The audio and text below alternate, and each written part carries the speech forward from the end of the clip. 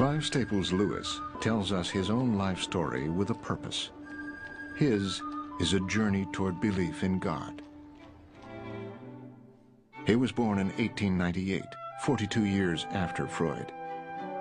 He grew up in Belfast, Northern Ireland. His grandfather was a Protestant minister. His father, Albert, a lawyer. His mother, Flora, was a mathematician.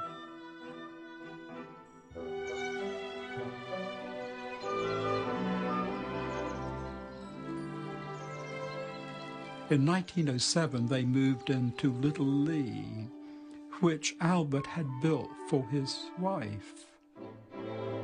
And there they were a very happy family. I think Flora knew her son better than the father did. She gave him a good foundation in Latin and in French and in English. When he was 5, Lewis told his family that he would no longer answer to the name of Clive. They were to call him Jack. I am a product of empty, sunlit rooms, indoor silences, attics explored in solitude. Here, my first stories were written and illustrated. Afternoon, boys. They were an attempt to combine my two chief literary pleasures, dressed animals and knights in armor.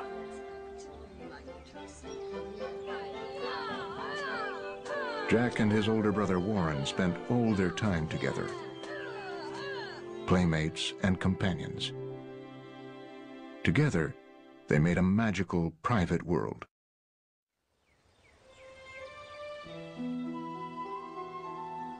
Once, in those very early days, my brother Warren brought into the nursery a box which he had covered with moss and garnished with twigs and flowers.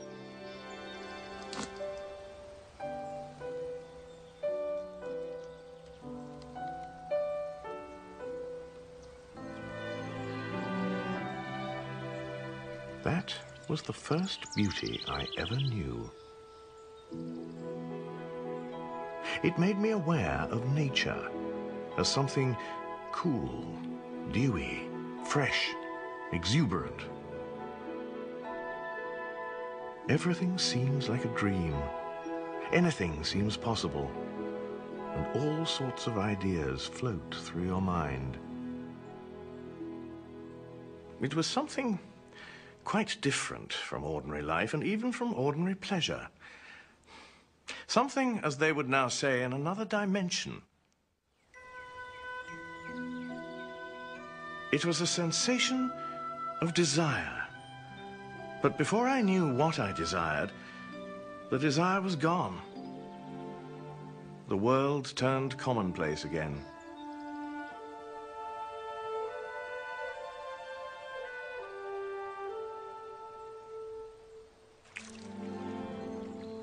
Throughout his life, Lewis would often remember the feeling aroused in him by the toy garden. He named that feeling joy. There's a pang of desire that this garden brings back, as though he once was someplace, which is now beyond his reach. It's lost to him, and he wants desperately to return to that.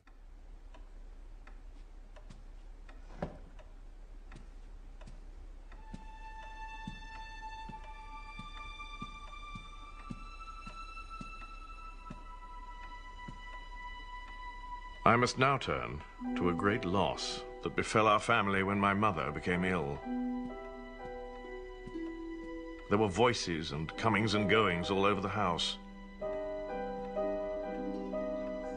Our whole existence changed into something alien and menacing as the house became full of strange smells and midnight noises.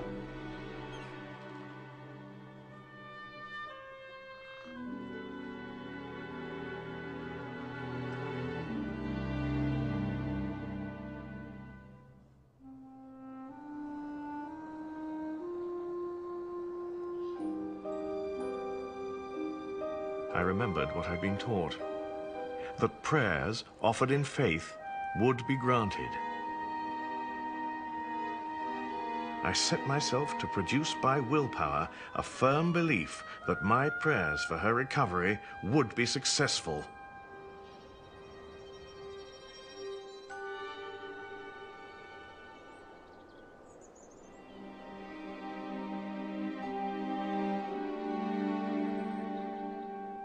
The thing hadn't worked.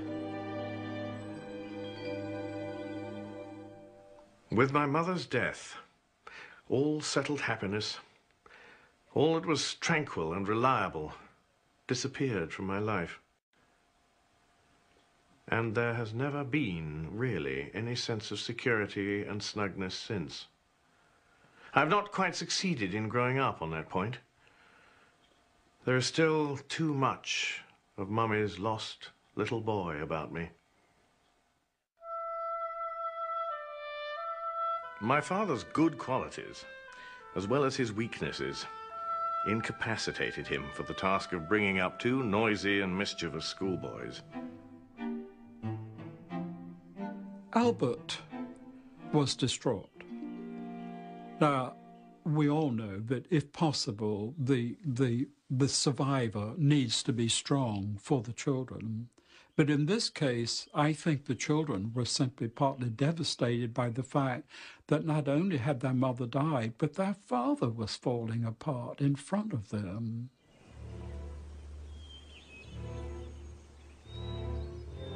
One day, my brother made a tent.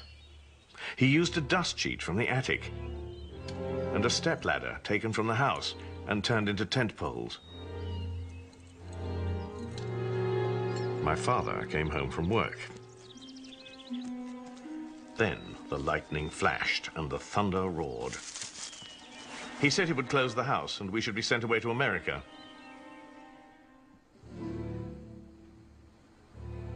Being still a boy, I believed in these threats.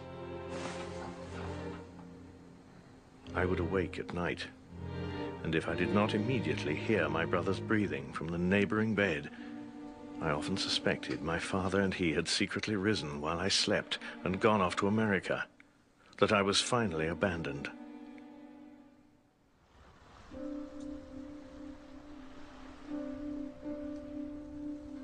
No more of the old security. It was sea and islands now. The great continent had sunk like Atlantis.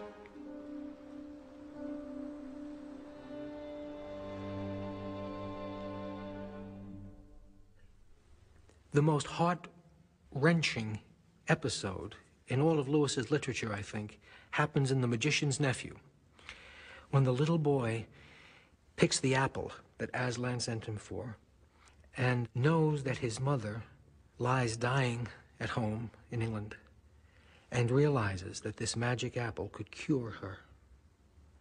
And the witch says, take it, take just a slice of it. The lion will never know, and it will cure your mother.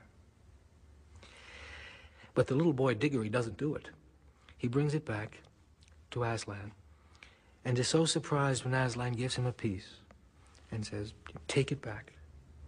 Well, the little boy takes the apple back to his dying mother and gives it to her. And we see the middle-aged C.S. Lewis writing in his book of fantasy what he couldn't achieve in life. Jack Lewis was sent to boarding school in England. He had lost his mother and been abandoned by his father and the faith that had failed him.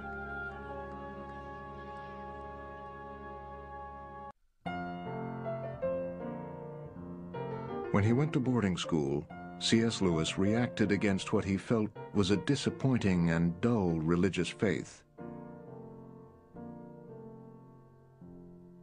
The fussy, time-wasting botheration of it all. Hymns were extremely disagreeable to me. Of all musical instruments, I liked the organ least. Christianity was mainly associated, for me, with ugly architecture, ugly music, and bad poetry. School life was almost wholly dominated by the social struggle. to get on, to arrive. The rivalry was fierce, the prizes glittering, the hell of failure severe. I came to hate school.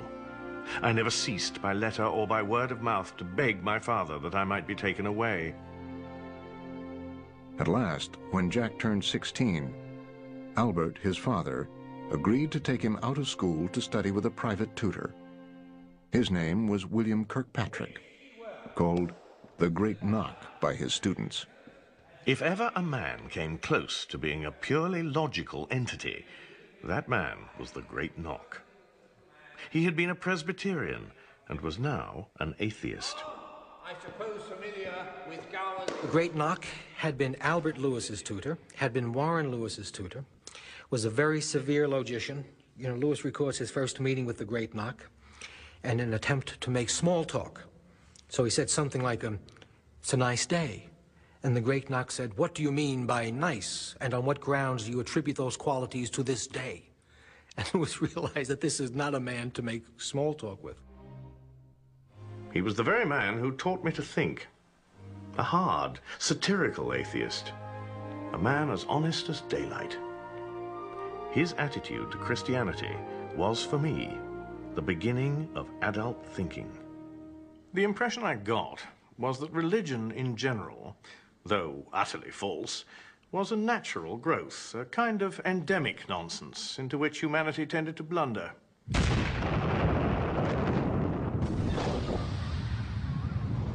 In 1914, the First World War engulfed Europe.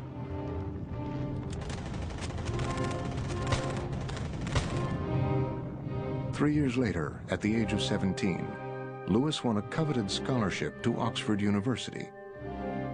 But before his freshman year was over, he decided to enlist in the British Army.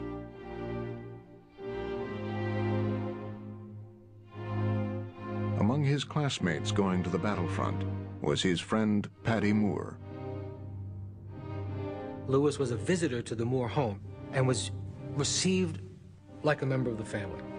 And so they swore to each other the following: if one of them died and the other lived in the war, the survivor would take care of the dead comrade's family.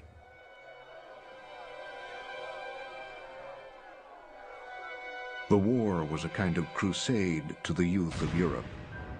They were convinced that the enemy were demons. They were convinced that theirs was a cause worth dying for. And 9 million did.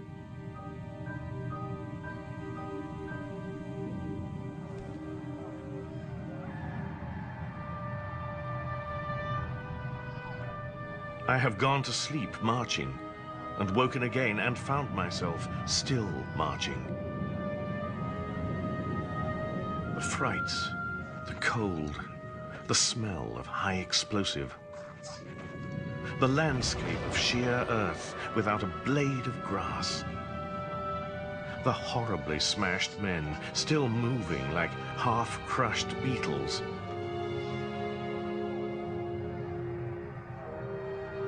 Lewis was on intimate terms with pain.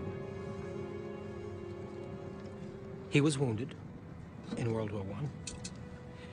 He saw the sergeant who had saved his life blown up next to him. In other words, he knew, as that generation did, the horrors of the Great War.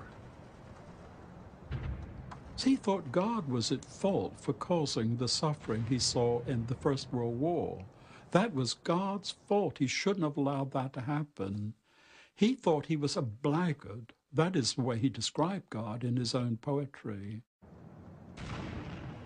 14th of May, 1918. Paddy has been missing for over a month and is almost certainly dead. Of all my own particular set at Oxford, he has been the first to go. And it is a bitter irony to remember that he was always certain that he would come through. After the war, Lewis returned to Oxford. Good to his word, he set up house with his dead comrade's mother and sister, Janie and Maureen Moore. She was mother surrogate, she was a companion, and of course she was a comfort to him as well. I mean, there was this household. It was home for Lewis. Home, this idea of home. This matters very much. The early loss of my mother, great unhappiness at school, and the shadow of the last war, and presently the experience of it, had given me a very pessimistic view of existence. My atheism was based on it.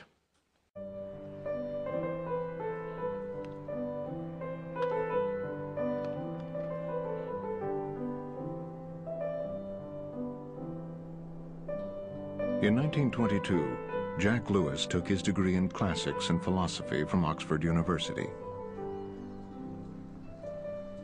At the time, reason and logic dominated academic thinking. Lewis describes the new psychology of Freud, which made a tremendous impact upon undergraduates, particularly somebody like Lewis, whose life was so imaginative. The new psychology was at that time sweeping through us all.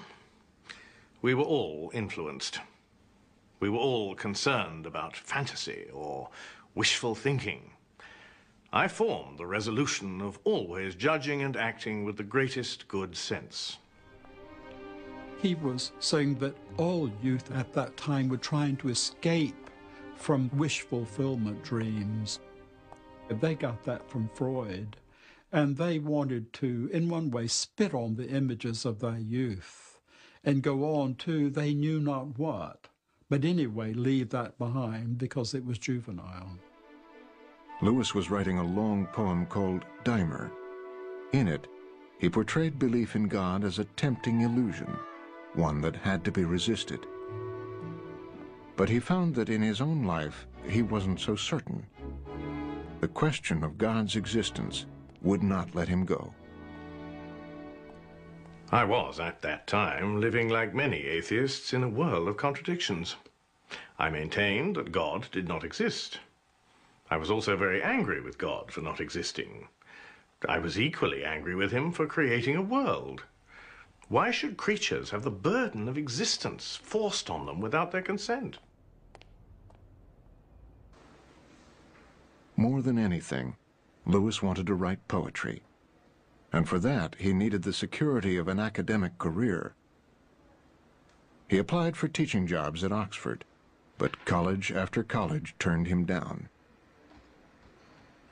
I was attacked by a series of gloomy thoughts about professional and literary failure.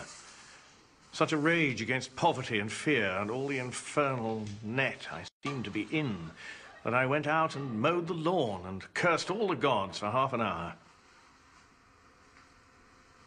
Lewis's first ambition, a burning ambition from the age of about 15, was to be a poet, a great poet.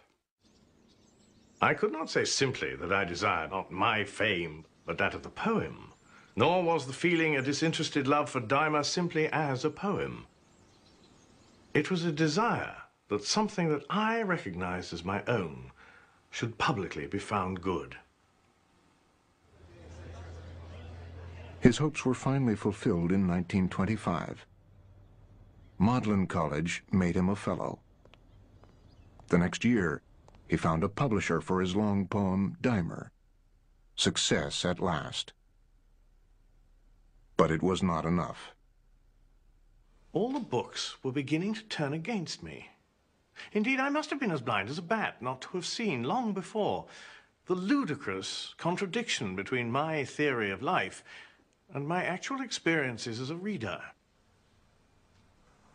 The most religious were clearly those on whom I could really feed. The poetry he really cared about was not Ezra Pound and Gertrude Stein. All these years, the greatest pleasure he ever had was from Christian poetry. Things like Spencer, Milton, all of these great poets. And yet he found out that he was reading them, as he later said, with the point left out. The same thing was happening with his friends. The people he thought he should have liked were the college atheists. But the ones he really liked were Tolkien, a practicing, very devout Catholic. In Barfield, who asked all the right questions. I can only describe it as the great war between Barfield and me. When I set out to correct his heresies, I find that he had decided to correct mine. And then we went at it, hammer and tongs, far into the night. Night after night. Barfield believed that the imagination plays a very important part in how we know. He rejected the model that science is the only way to truth, to acquiring truth. He felt that the imagination lay behind even the work of science. It gave meaning to propositions. And so he felt that Lewis was missing out in his whole approach to reality on what made knowledge possible. I was suddenly compelled to read the Hippolytus of Euripides.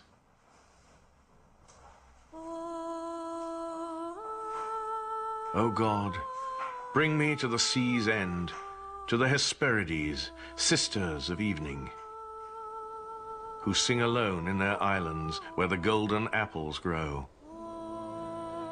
And the Lord of oceans guards the way from all who would sail into their night blue harbors. Let me escape to the rim of the world, where the tremendous firmament meets the earth, and Atlas holds the universe in his palms.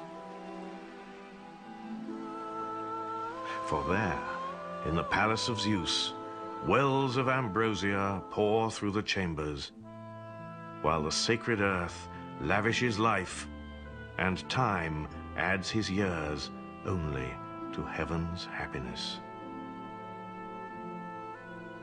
I was off once more into the land of longing. My heart at once broken and exalted as it had never been since the old days. I was overwhelmed. I called it joy. When Lewis talks about joy, he talks about something that he labels the central theme of his whole life. But what he means by joy is not the satisfaction of a desire, but a desire that is more desirable than any satisfaction. There was no doubt joy was a desire. But a desire is turned not to itself, but to an object. I had been wrong in supposing that I desired for joy itself. All the value lay in that of which joy was the desiring, the naked other, unknown, undefined, desired. I did not yet ask, who is desired? The very experience of joy that Lewis had was an arrow that led to the target of belief in God. Lewis argued innate, deep desires do not exist unless they correspond to something that can satisfy them.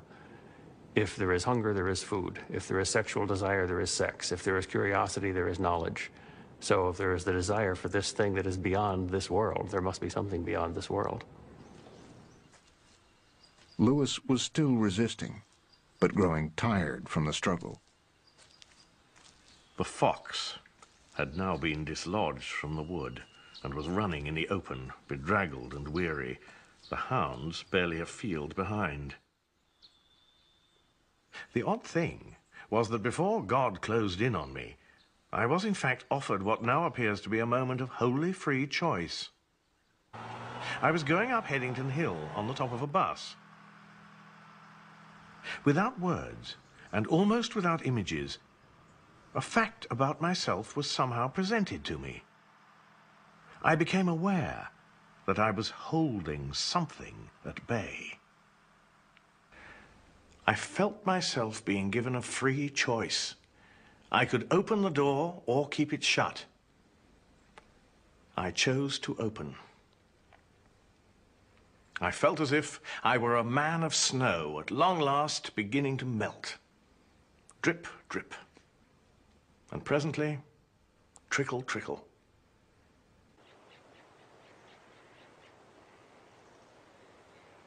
I had always wanted, above all things, not to be interfered with. I had wanted, mad wish, to call my soul my own. I had been far more anxious to avoid suffering than to achieve delight.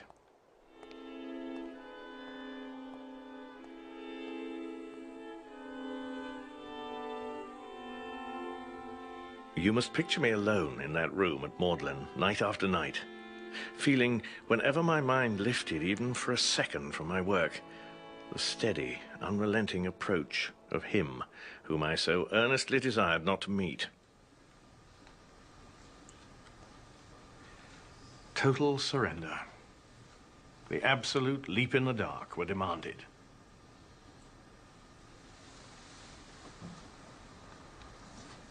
I gave in and admitted that God was God.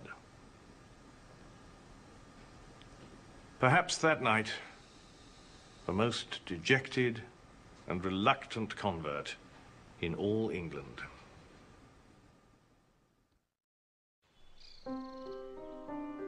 God was not an allusion to C.S. Lewis. In 1931, he had converted to belief in God. He was a commanding presence in tutorials and in the lecture halls of Magdalen College. But beneath the outward mask of confidence and professional success, he still struggled with his faith.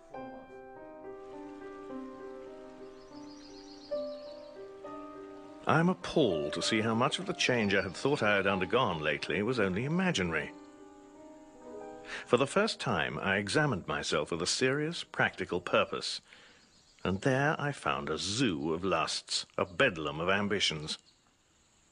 Lewis still was very much aware of his own flaws, his shortcomings, his short temper, his impatience, with ignorance, his lack of charity toward other human beings. But he was aware that he was called to be differently with them.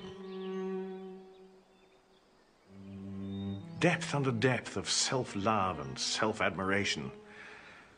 Pride. It was through pride that the devil became the devil. It is the complete anti-God state of mind. Pride is essentially competitive in a way the other vices are not. Pride is a spiritual cancer. It is my besetting sin.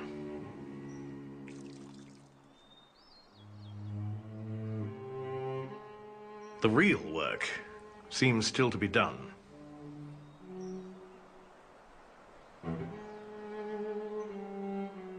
When Lewis first converted, he wasn't happy because the first thing that happened to him was the realization that God was God and that he was not his own God. God was a transcendental interferer, barging into Lewis's life and saying, "You're not God, I am God." It must be understood that my conversion at that point was only to theism, pure and simple. I knew nothing yet about the incarnation. The God to whom I surrendered was sheerly non-human. Lewis believed there was a God, but he did not yet have a specific way to worship him. He was attracted to Hinduism and Christianity. I think Lewis made a conventional objection to Christianity that it's so much like other religions. Dying and rising gods and redemption from sin and the triumph of life over death. These seem to be common patterns, so they could be explained psychologically instead of historically. And then one of his friends, who was an atheist, who looked at the life of Christ and said, "Rum thing seems to have really happened once." And that shocked Lewis. If he, the cynic of cynics, the toughest of toughs, were not, as I would still have put it, safe, where could I turn? Was there then no escape? He was reading G.K. Chesterton, because Chesterton tells, in effect, the history of the world and how it was leading up to the incarnation. A great man knows he is not God, and the greater he is, the better he knows it. The Gospels declare that this mysterious maker of the world has visited his world in person. The most that any religious prophet has said was that he was the true servant of such a being. But that the Creator was present in the daily life of the Roman Empire, that is something unlike anything else in nature. It is the one great startling statement that man has made since he spoke his first articulate word. It makes dust and nonsense of comparative religion. He begins to read the New Testament in Greek. He begins to understand that the New Testament is not just a set of stories, but actually a witness to the presence of a historical human being who embodied the Spirit of God, that this person did not sin. And so this was only possible if this person truly was God in human form. The claims that Christians believe actually came from Jesus are either absolutely true, and this argument stems from Chesterton, either they're absolutely true, or Jesus needs to be confined to the lunatic fringe. To believe in some sort of a God is fairly comfortable. It's more inconvenient to believe in a God who's so specific and so particular that you can say, there he is in history, there are his words, there are my responsibilities, I can't make it up. As I drew near to Christianity, I felt a resistance almost as strong as my previous resistance to theism. As strong, but shorter-lived, for I understood it better. At each step, one had less chance to call one's soul one's own.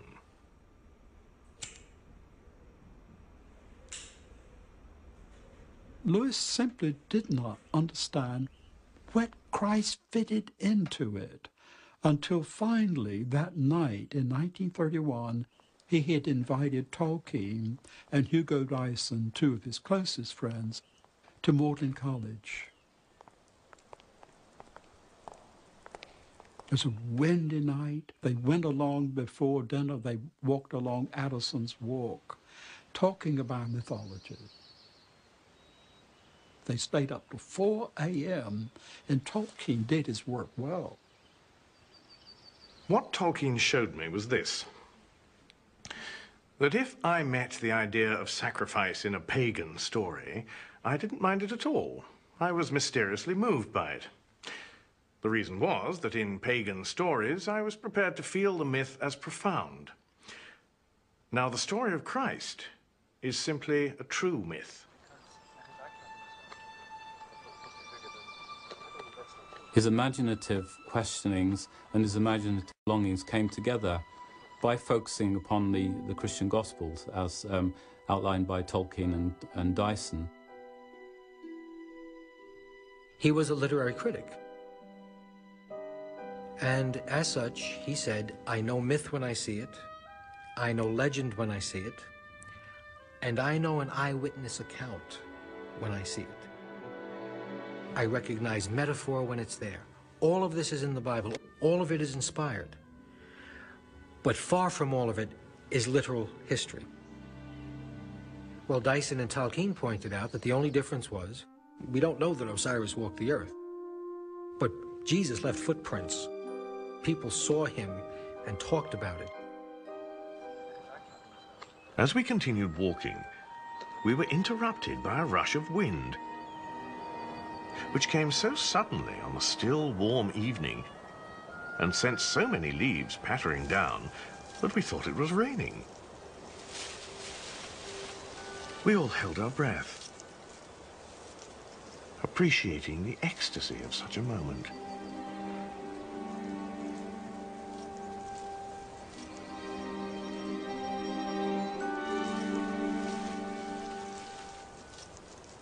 I think it would be a mistake to think that argument converted C.S. Lewis, because he thinks that we have to be oblique.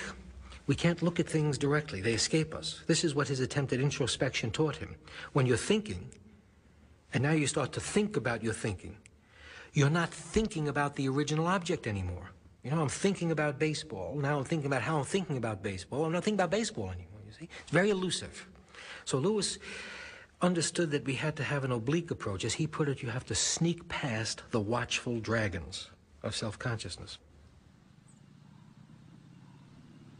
I know very well when, but hardly how, the final step was taken. I went with my brother to have a picnic at Whipsnade Zoo. We started in fog, but by the end of our journey, the sun was shining. When we set out, I did not believe that Jesus Christ is the Son of God. And when we reached the zoo, I did. I had not exactly spent the journey in thought, nor in great emotion. It was more like when a man, after a long sleep, becomes aware that he is now awake. But what of joy? To tell you the truth, the subject has lost nearly all interest for me since I became a Christian. It was valuable only as a pointer to something other and outer.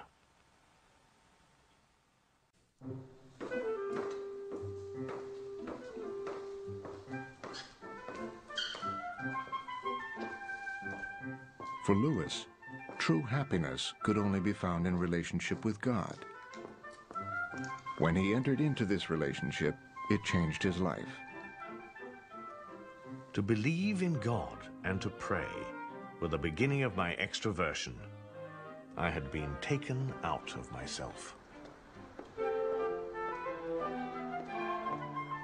Lewis was a bachelor living with Mrs. Moore and her daughter Maureen, the mother and sister of a dead comrade from the First World War.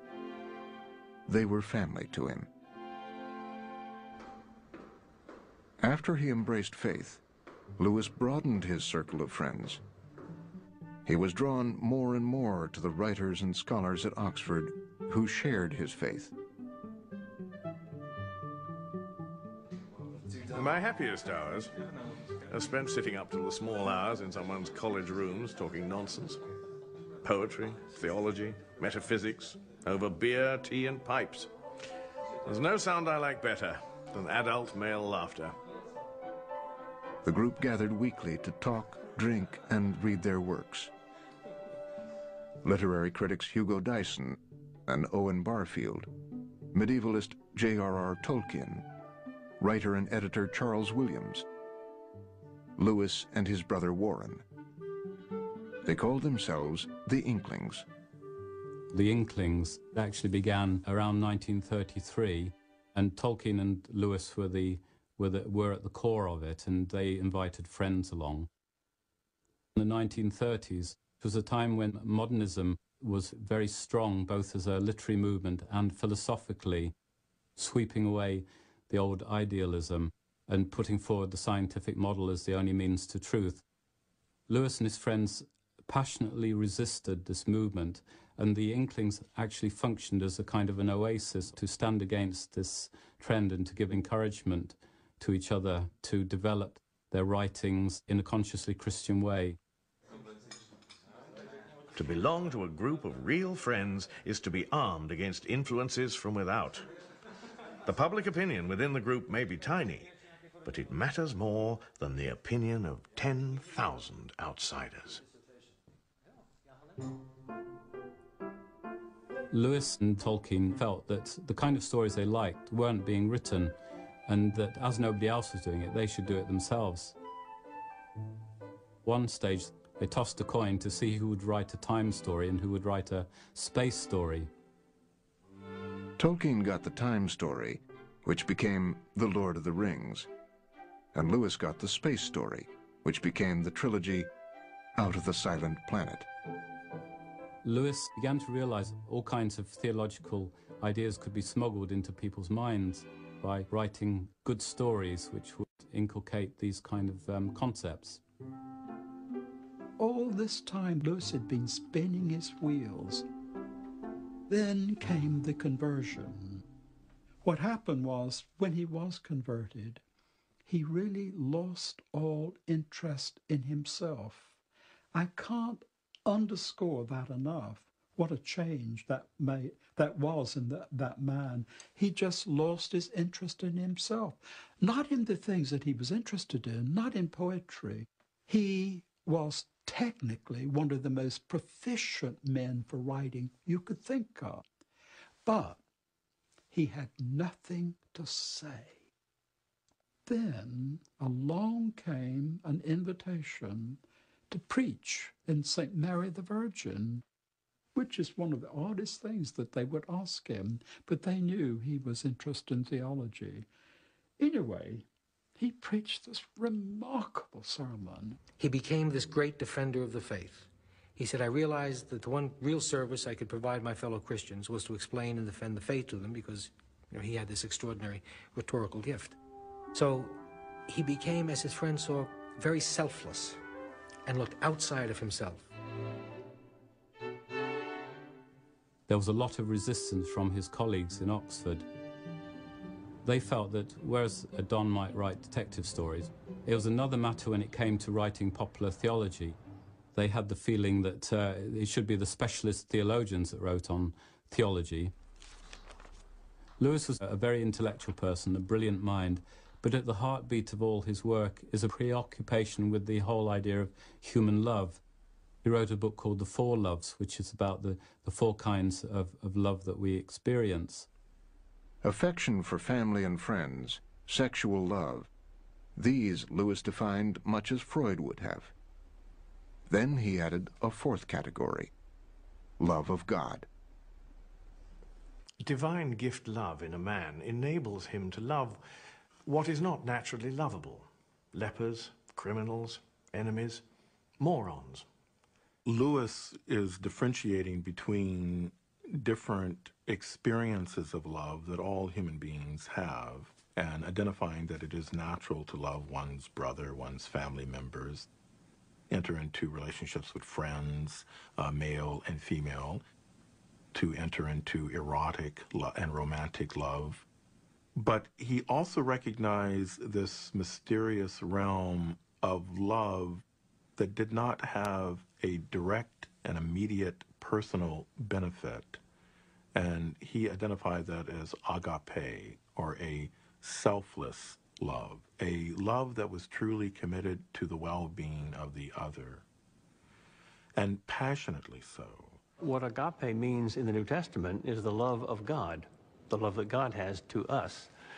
And that love, mediated and explained by Christ, is absolutely egalitarian. Agape, or charity, is a scandal to reason, because it means loving people not just in terms of justice or what they deserve, but simply loving them, absolutely. For Freud, what we're talking about as love, he would designate as eros, but eros, as desire, sought an object. In other words, it was a quantum of energy that goes in search of satisfaction with an other. That's a far cry from what Lewis understood to be the human manifestations of agape, because in that definition of love, there is a degree of selflessness. In other words, eros has an aim, it has a target, it has an object, it has an ulterior motive. Agape doesn't. And the love that's being talked about in Love Your Neighbor exhortation is not necessarily the love that comes easy, the love that is full of emotion, of good feeling. It is a love that extends to all of other human beings, because we are of the same species. We are all creatures who are children of God.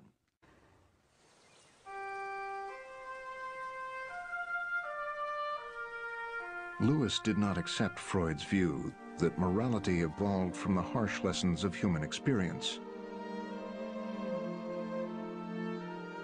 To him, morality came from God.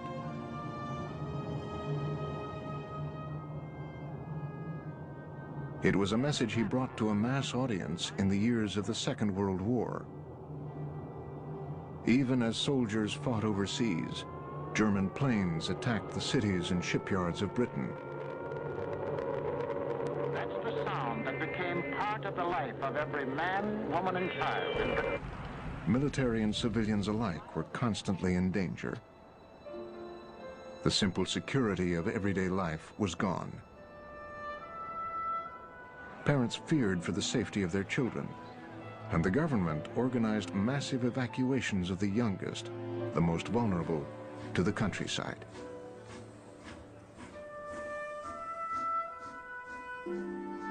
Four of these evacuees were sent to Lewis's home in Oxfordshire. This had enormous impact on Lewis. He'd been living with Mrs. Moore, and they'd been joined by his brother. It was a relatively small household, and he was very attracted to these young children, enjoying their zest as they explored the grounds of the kilns and discovered the pond in the distance and found the chickens, and to them it was almost like coming to a farm. This inspired him to start writing a story about four children who came as evacuees to a house in the country. One of the children had asked Lewis whether there was anything behind the big old wardrobe, and if she could open it. The question sparked his imagination.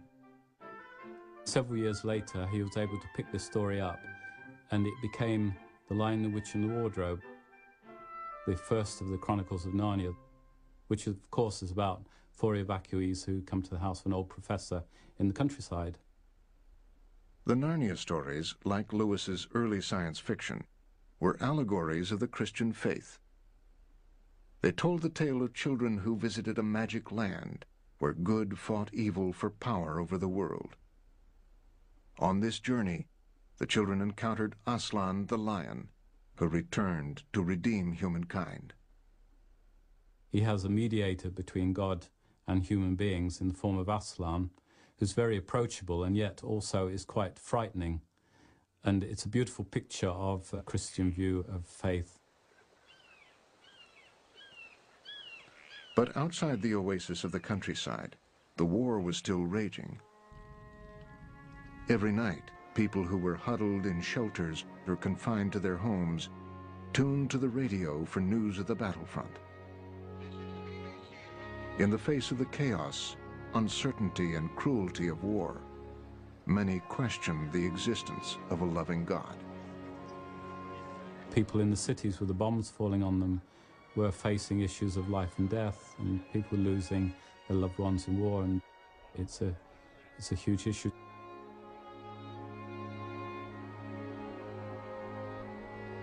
The director of religious programming at the BBC asked C.S. Lewis to give some broadcast talks about faith. Lewis at first was a bit uncertain. He didn't like travelling to London, and he didn't like the radio, but he felt a sense of duty to oblige, and he prepared the first of his series of talks to do with the moral law. It started as an experiment, just 5 broadcasts, 15 minutes each.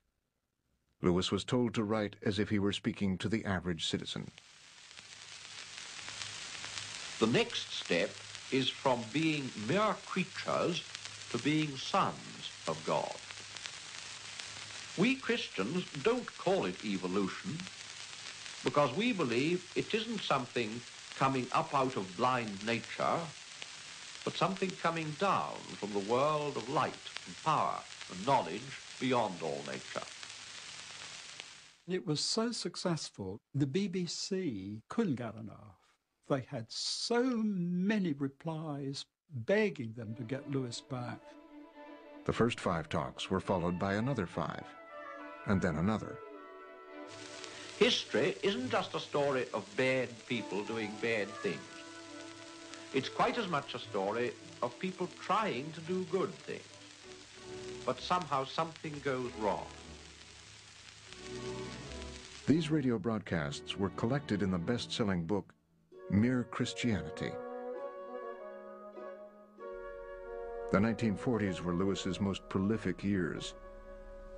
He wrote the Screwtape Letters, in which a senior devil teaches a young apprentice the tools of the trade, and The Problem of Pain, a treatise on suffering. Lewis picked up his pen in 1939, and by the time he put it down, when the war was won in 1945, he had given Britain and the United States its major apologetics for Christianity. If there was a controlling power outside the universe, the only way in which we could expect it to show itself would be inside ourselves, as an influence or a command, trying to get us to behave in a certain way. And that is just what we find in ourselves. The existence of an indisputable moral law was central to Lewis's beliefs. For him, the fact that we have a conscience points undeniably to a creator.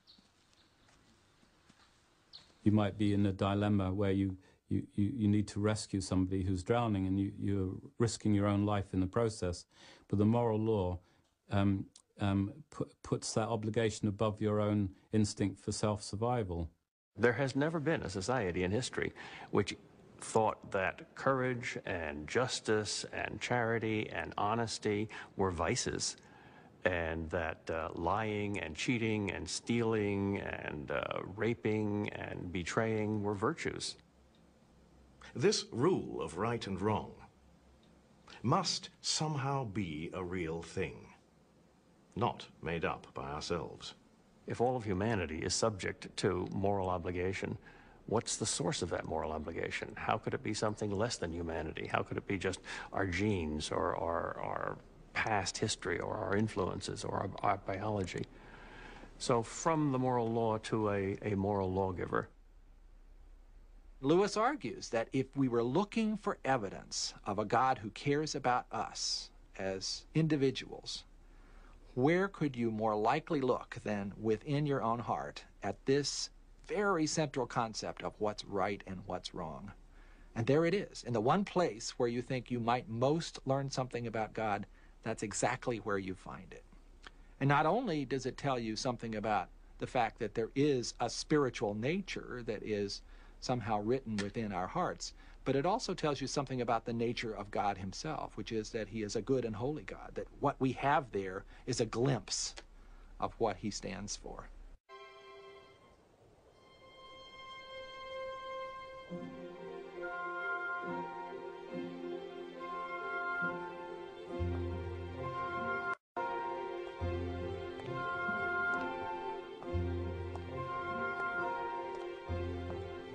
By the 1950s, C.S. Lewis had become a famous figure and the most popular spokesperson for Christianity in the English-speaking world. Living and working in Oxford for over 30 years, he was content and had no plans to change. He was a bachelor, leading a chaste life. There was no reason for him to think he would never be anything other than celibate. Warren was never anything other than celibate. And, of course, when Joy Davidman came along. Kismet.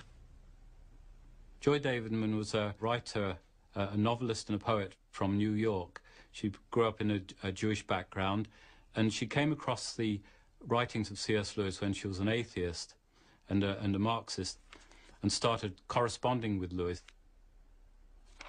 She told Lewis in her letters that she had embraced the Christian faith in part because of his writing.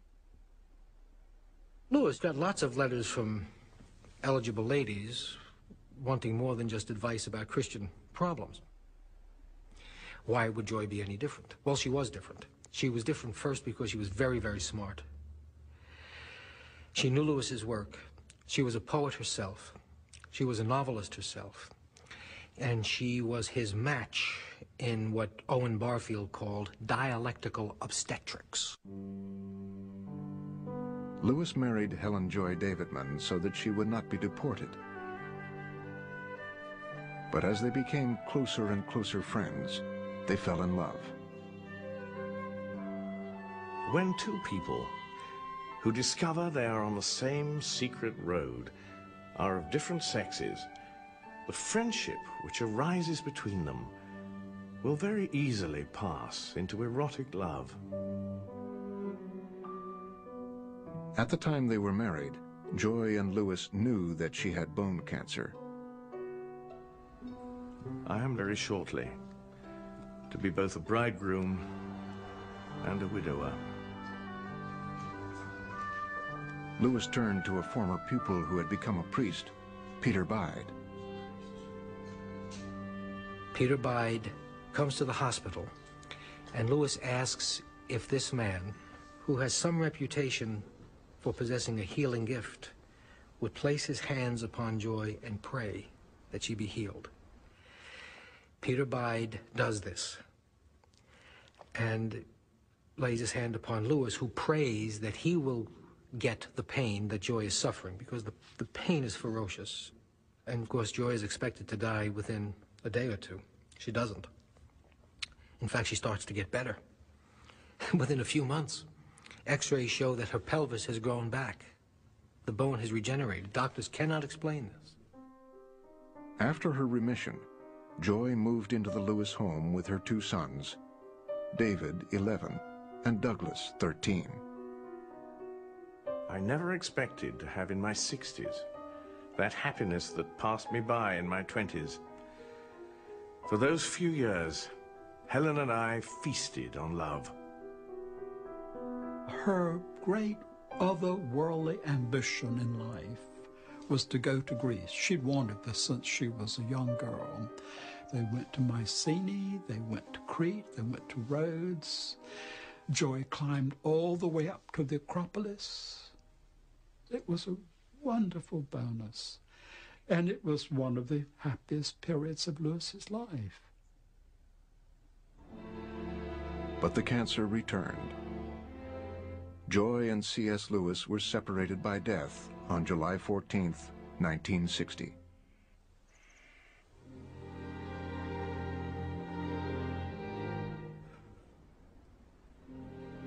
Oh, God. God. Why did you take such trouble to force this creature out of its shell, if it's now doomed to crawl back, to be sucked back into it? Where is God?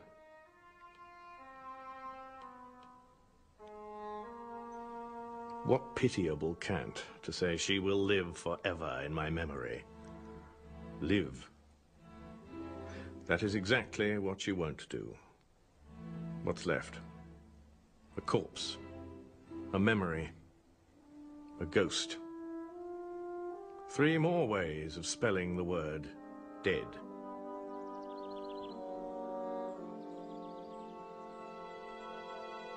A Grief Observed is Lewis's description of the journey he took after Joy's death. A portrait of grief and a struggle with his own faith.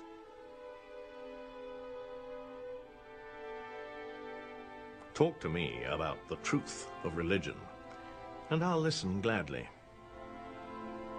Talk to me about the duty of religion, and I'll listen submissively. But don't come talking to me about the consolation of religion, or I shall suspect that you don't understand.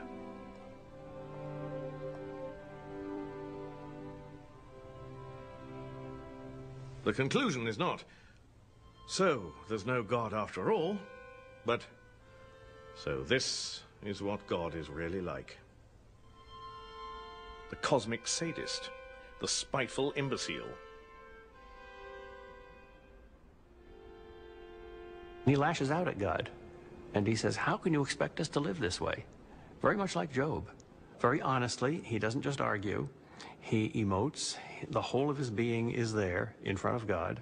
It's a deep trust in God that allows him to give vent to his distrust.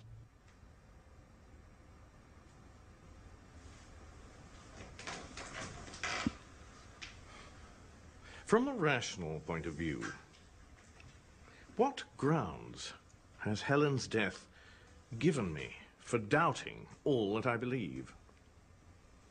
Should it, for a sane man, make quite such a difference as this? No. And it wouldn't for a man whose faith had been real faith. The case is too plain.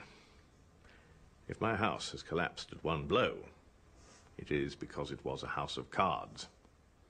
Indeed, it's likely enough that what I shall call, if it happens, a restoration of faith, will turn out to be only one more house of cards.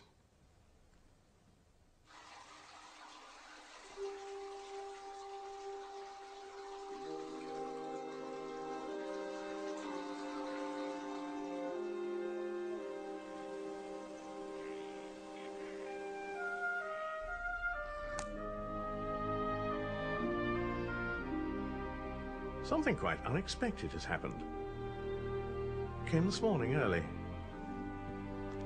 Suddenly, at the very moment when so far I mourned Helen least, I remembered her best.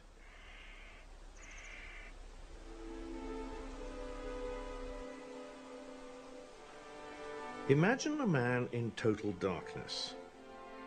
He thinks he is in a cellar or a dungeon. Then there comes a sound. He thinks it might be a sound from far off. Waves or wind-blown trees or cattle half a mile away. And if so, it proves he's not in a cellar, but free, in the open air.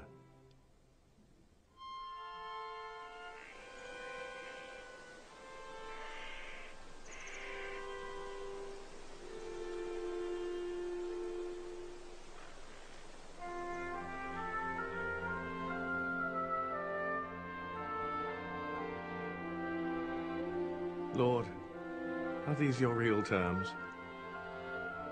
Can I meet Helen again only if I learn to love you so much I don't care whether I meet her or not? When I lay these questions before God, I get no answer, but a rather special sort of no answer. It is not the locked door. It is more like a silent gaze, as though he shook his head, like, "Peace, child, you don't understand."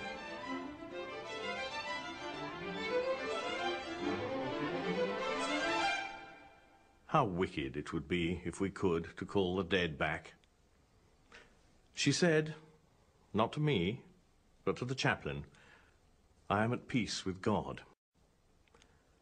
She smiled, but not at me. 2 years after his wife's death, C.S. Lewis began to have problems with his heart. He fell into a long coma and then unexpectedly recovered. It would have been a luxuriously easy passage, and one almost regrets having the door shut in one's face. To be brought back to life and have all one's dying to do again was rather hard.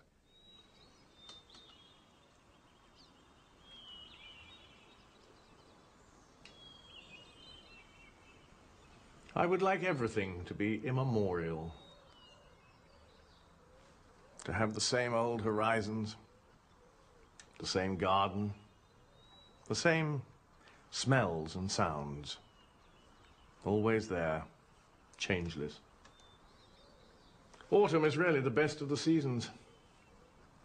And I'm not sure that old age isn't the best part of life.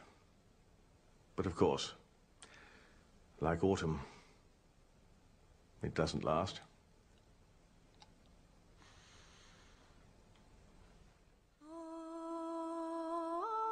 Clive Staples Lewis died 3 years after his wife in 1963.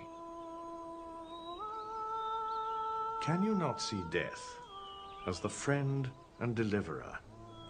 It means stripping off that body which is tormenting you. What are you afraid of? Has this world been so kind to you that you should leave it with regret?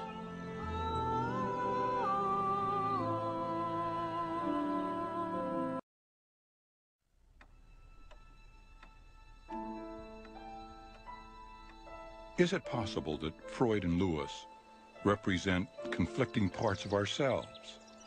A part of us that yearns for a relationship with the source of all joy, hope, and happiness, as described by Lewis, and another part that raises its fist in defiance and says, with Freud, I will not surrender.